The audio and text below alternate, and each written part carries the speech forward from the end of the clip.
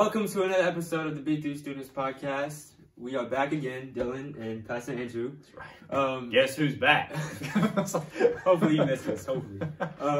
But Andrew preached a good message on Sunday night. Hopefully you're there, Generate. And if you were not, it is on YouTube like always. And or if you want to go back and check it out, more than welcome. He preached about how Jesus will return and how it will be a glorious day for some who knows him, and then maybe not too great for those who don't. There you go. How did it feel to preach it? It was a very interesting text, because I think when you get into Revelation, the title of the message was The Return of the King.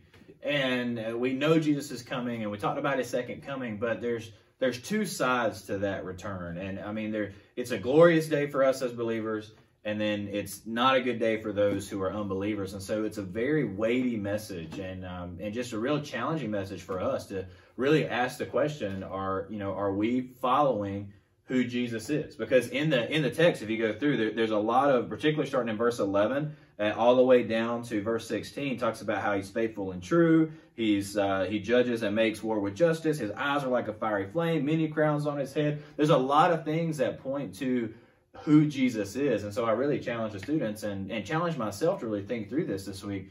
What Jesus are we following? Are we following the one who is faithful and true? Are we following the one that's all-knowing because his eyes are like a fiery flame?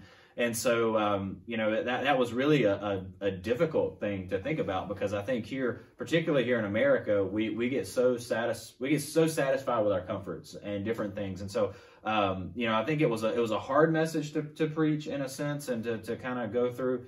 But at the same time, it was a very beautiful passage that we see here as it talks about Jesus returning. But there's a lot of things that kind of make us wonder, are we following who Jesus says that he is? Do we worship him because of who he is, not just because of the wrath that's coming? And so, very, very interesting. A lot of things within that there. So yeah.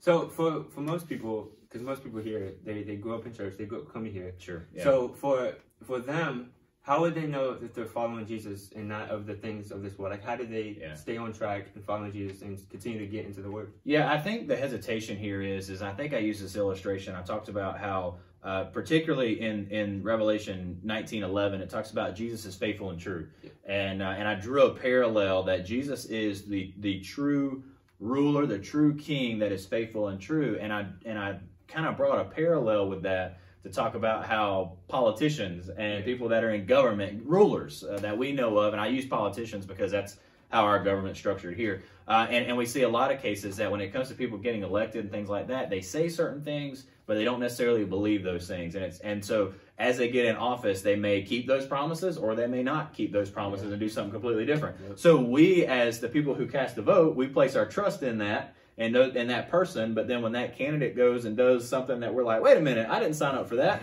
Then we're like, oh, time out, like redo, like let's hit the redo button on this. The point of that is to show that Jesus is the true king, the true ruler, who is always faithful and true, that you can trust everything that he says.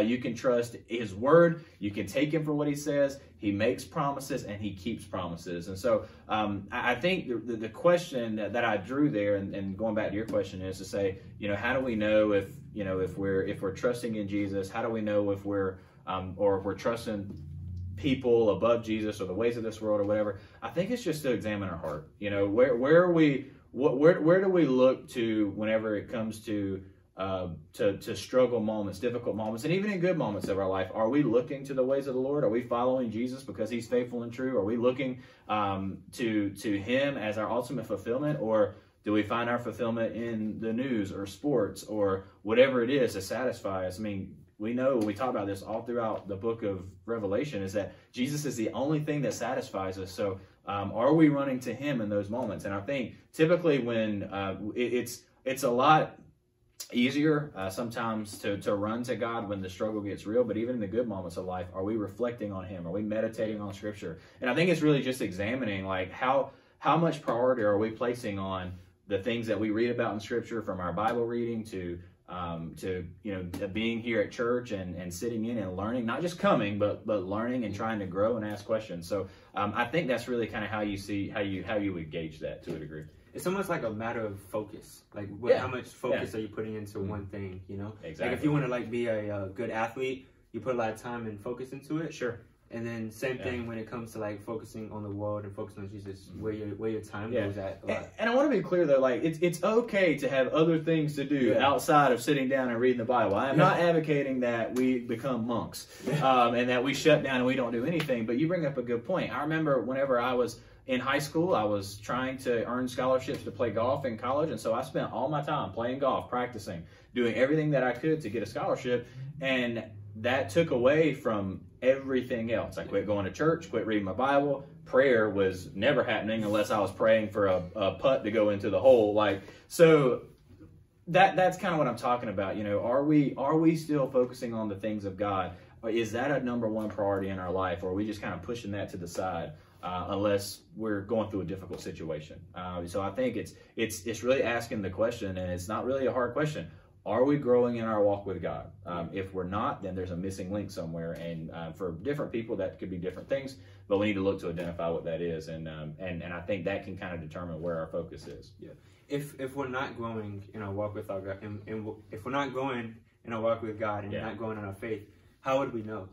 Would we notice something? Yeah, I think that you notice certain things. I mean, I think kind of one of the things that I said is that, you know, how are we navigating one through difficult situations? You know, like for me, I know that whenever I'm struggling with certain things, I'll be very, very quick to run to other people. So let's say that I come to you and say, hey, I'm struggling with this. I don't know what to do.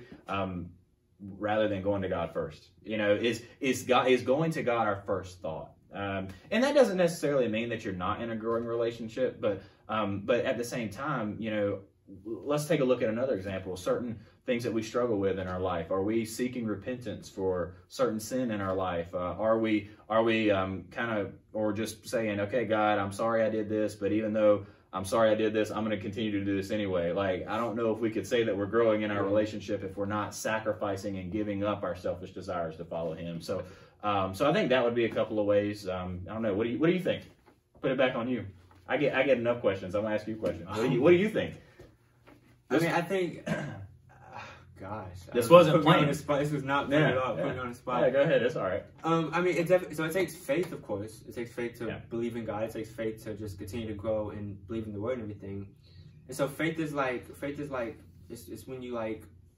It's when you're less certain on things. Sure. So like if you have more questions than answers, that can be a good thing. You know, like if you're asking God questions, or if you're asking, you know, like if I'm asking Andrew a question, then it can be a good thing. You know, it's like just ask more questions in prayer, and it can lead to an answer that God will reveal to you. Yeah, I mean, I think the process that we're talking about here is this idea of sanctification. You know, that's what it means to be in a growing walk with the Lord. It means that we're staying focused on Him, we're reading His Word, we're meditating on it. And as we do that, as we study His Word, God reveals to us certain areas of our life that we know we need to work on and give over to Him. Even now, I mean, I could probably list 10 things that I know that I probably need to give over to Him, like my obsession with basketball, and right now with all the tournaments and stuff going on. Like, all my attention seems to be there, but at the end of the day, I have to pull back and say, okay, God, I don't need necessarily all that. That's entertainment. I want to focus on You. You know, help me to give that over to You. And that's just a, you know, kind of a silly example, but it's a true thing. I mean, things that become idols in our life hinder our growing relationship with the Lord. So I think it's just asking God to reveal to you certain areas that you may not be giving over to Him. What are they? And then lay those before Him, and then seek Him first. Seek the kingdom of God first. I think that's really what it boils down to. Yeah, because our relationship with God is purposeful. It has purpose in our life. Yeah, absolutely. And it's like what you said when Jesus returns. In one of your points, you said Jesus' return will be purposeful. Yes. And it would be purposeful whether you're a believer or not a believer. Yeah. And so if you're a believer, it will be a great day. It will be a glorious day. Absolutely. We'll see Jesus. We'll get to go to heaven, and it'll be great. But if you're not a believer, not a good day. Maybe it won't be the greatest day. Not a good day. The image that we saw in the text is like vultures that descend down onto roadkill, basically, is what it talked about, and that it picks the bones and picks them clean. So I don't think that's a good day. Yeah. So, and this just means like we should just go out there in our daily lives and, you know, continue to lead people to Jesus, you know, do the Great Commission and make disciples. Yeah, I think we see another motivator there is to know that, you know, this is the destination. This is what's going to happen for those that do not know Him. And that should motivate us. It should break our hearts. Like, I think I made a comment and said that, you know, I'm not content with just sitting back and while people may choose to reject Him, just because they choose to reject Him doesn't mean I'm going to stop. You know, people are dying and going to hell. We need to take the message to them. And so we need to be in your inner circle of people who you hang out with. do they see you living out Christ? Now, they may not know necessarily what that looks like, but I know that you as a believer, you know what I mean when I say that. So are you living that out in your daily lives? Are you loving people? Are you unconditionally loving people, showing forgiveness and extending forgiveness out and things like that? And so Jesus' return will be purposeful, and that should motivate us to want to go tell others about him, because I think really and truly, as we read God's word, God's desire is for all people to come to know him. But we see here at the end of Revelation that that's not necessarily going to be the case for all people. So if we can bring as many people as we can with us, then I think that would be better. I think it would be too. Well, you think it's good? I think so. I think that's pretty good. Hey, try to guess where we are. We are in a different spot, so we want you to play along with this, and I may give a prize for whoever can guess what it is. I don't know what that is, but some of you are going to know right off the top what this is. This was kind of easy, but some of you may not. So comment below and let us know, and we'll go from there and see what happens. Yep. Yeah. Well, we hope you enjoyed it. We think that this podcast was purposeful. So like it, comment, share it with somebody. Tell us how we did. Subscribe if you haven't already, and see you later. See y'all next time.